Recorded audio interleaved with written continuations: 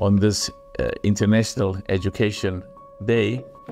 We're very pleased that over the last 2 years, a huge amount of progress has been made by CAF in terms of its original commitment to make a contribution to the education, the development and growth of young people on the African continent.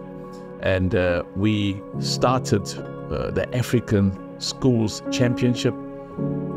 Approximately 400,000 schools throughout the continent participated in this competition. It's about football inspiring young people, the youth on the African continent, to pursue education, to seek excellence in education, as well as excellence in football.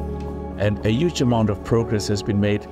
We have a clear understanding that the single most important contributor to the growth and success of youth on the African continent and worldwide is good education and the provision of skills and expertise through education that has a basis in education that will give rise to the fourth industrial revolution jobs that are now coming to the fore.